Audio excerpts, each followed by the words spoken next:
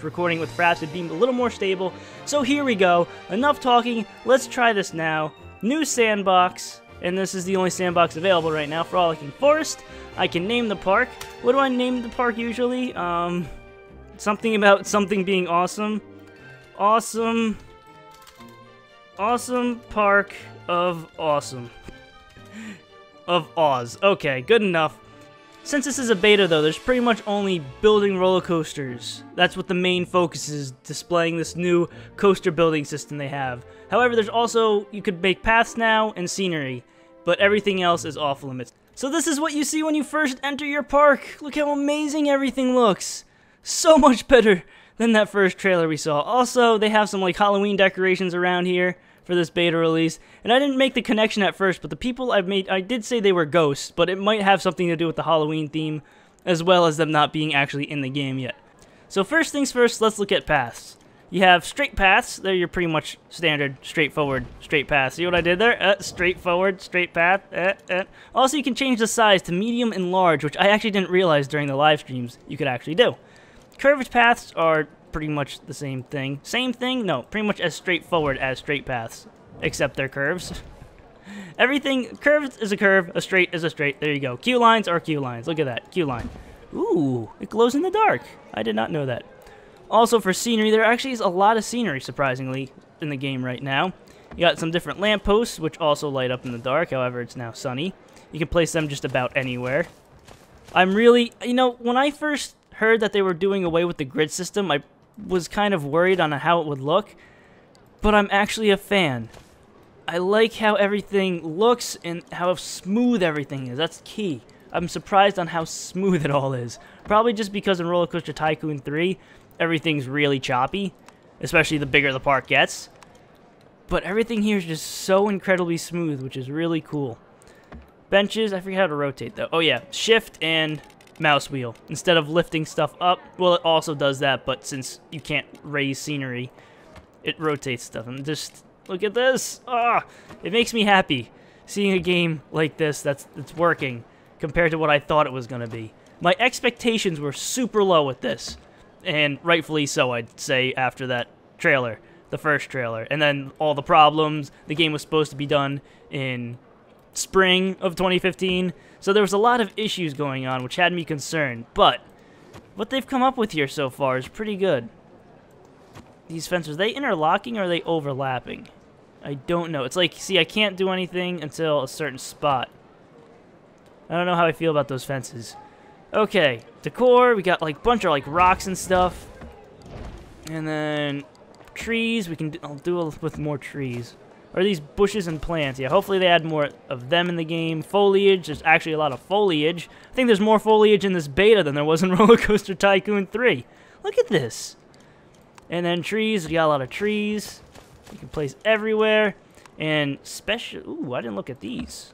Fountains. Boom, fountains for all. Okay. Wait, I can raise these? You see that? I can raise these. No, I can rotate, too.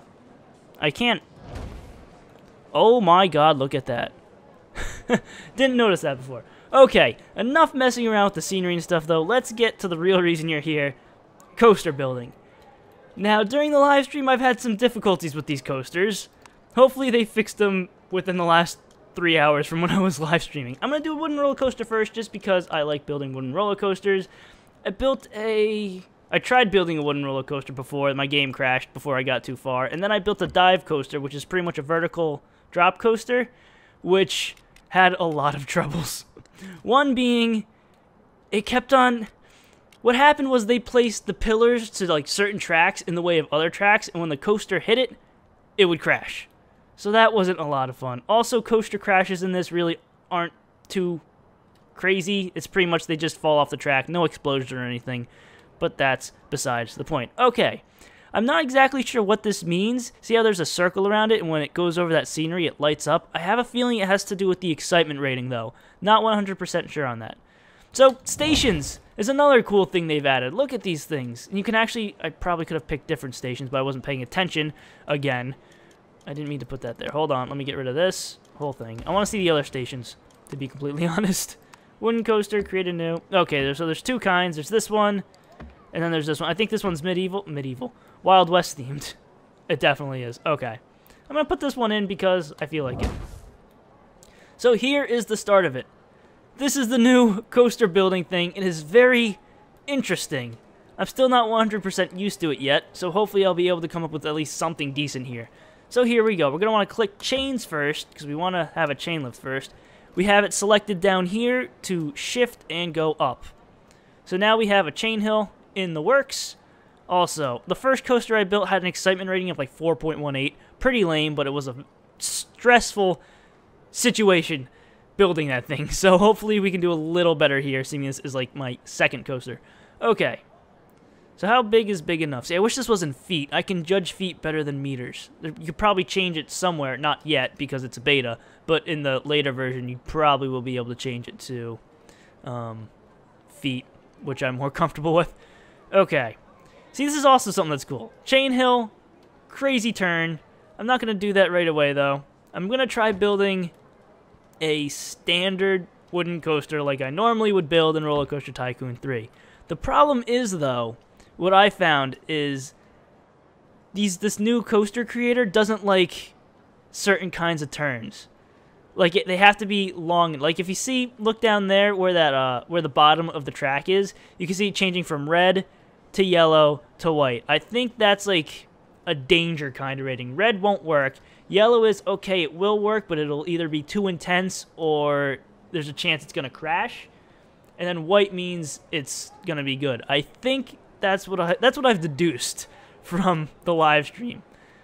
Okay, see, like right here, that's red, that turn is white. Instead of, like, if I wanted to do that, look, yellow, yellow, okay, that's white. I mean, that's not too bad. Maybe I was just being stupid when I was first building this thing. Also, really, all I wanted to do here was lower it a bit. I didn't want to turn it. Okay, so we are here. Still trying to get used to the camera options, too. How come it's turning when I don't want... See, I'm trying to zoom in, but it's turning by itself. See how it's... I think it's following my mouse. Okay, that's definitely what's doing. So I have to do that. There we go. I just wanted to drop it a little bit so it'd have a little bit of speed. And then I wanted to make it go around a turn. So I want the mouse wheel. And everything's pretty much mouse wheel. Curves, embankments, S-bends, all that stuff is with the mouse wheel and holding shift, which is pretty cool. So there we go. We hold the mouse wheel up there. What's interesting, though, is right now this is that yellow? Or okay, it's gray. That's yellow. That is a embanked turn, and it starts like halfway here, and not right here. So I don't understand the best way to go about that. You know what I probably have to do is, I probably have to start it here. That's probably what I needed to do. Look at, yep, there you go. And then that's also, okay. See, that's something I didn't figure out until right now, which probably would have been good knowing beforehand. Okay. So there we go. We have our first turn. Let's see here. Let's drop it now.